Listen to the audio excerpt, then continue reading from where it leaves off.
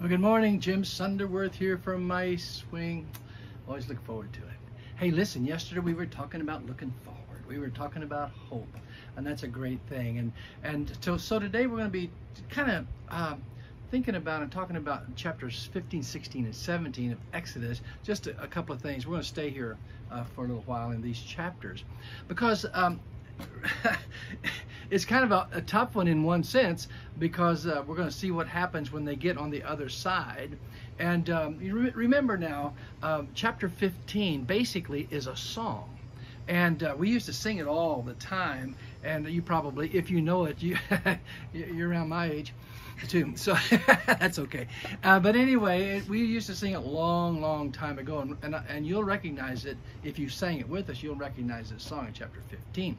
Now, but you have to realize, now the children of Israel, remember, as we look back, they had seen miracles. They had seen many miracles. They had seen God perform the plagues, and God used Moses, and Moses would use that rod, and the plagues went through, and then they saw that they got freed, and as they were being freed, people were given stuff to them, and they got gold, and they got all the stuff, the miracle of having provision. And then also, and in that provision also, as we'll find out as we look at these chapters that are ahead, they gave them also weapons. You see that these people didn't have any weapons.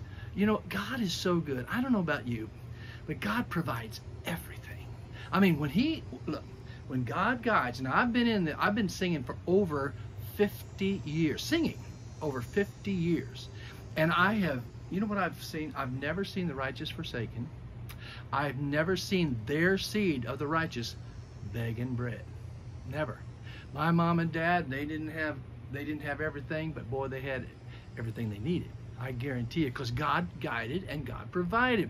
Now here it is, the children of Israel are, as we found out, that they are God's first son. He said that. So as he brought them out, and we studied, not a feeble one was there. And when they came out, they were given weapons also, even though they had never been in a fight. They had worked for 7 days a week, slaves, and they hadn't been in a fight, but God provided. So they saw the miracle of provision. They saw the miracle of the plagues. They saw the miracle now of being in front of the sea, and with the mountains on each side and Pharaoh in the back. They watched the miracle of the sea opening up before them. Can you imagine seeing that many miracles? It was phenomenal. And these weren't just little somebody prayed and my headache went away. No, sir. These were big miracles, seeable miracles, feelable miracles.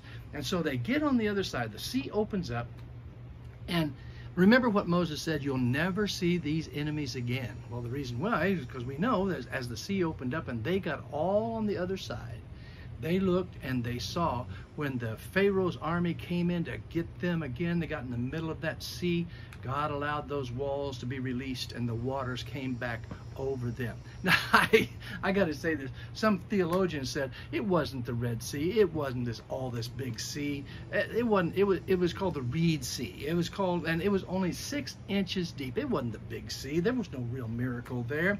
Because they went across in 6 inches of water. Well, that's a bigger miracle yet.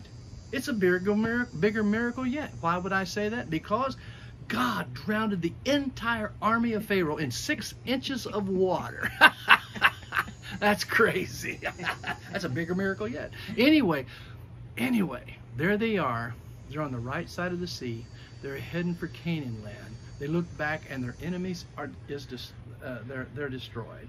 And they begin to sing in chapter 15, and it's a beautiful song. It says, I will sing unto the Lord, for he has triumphed gloriously, the horse and rider thrown into the sea. Read it.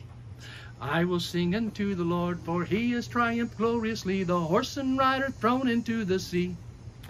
The Lord my God, my strength, my song, has now become my victory. The Lord my God, my strength, my song, has now become my victory. The Lord is God, and I will praise him. The Lord is God, and I will exalt him. The Lord is God, and I will praise him. The Lord is God, and I will exalt him. What, did you remember that song? Oh, yeah, I do. We sang it a lot. Miriam, Moses' sister came out with a tambourine, and she was an excited singer because they were talking the victory. And we can have it too. You can have it too. So let's sing today. If you're going through a tough time, maybe you're not all the way through the sea yet, but you start singing anyway. Because when these kind of trials come, rejoice. James says, what? When all divers temptation come, you rejoice. And say, Lord, I'm going to sing my way out of this. Hey, it's time for me to go. God be with you and bless you and give you hope and joy and give you a song.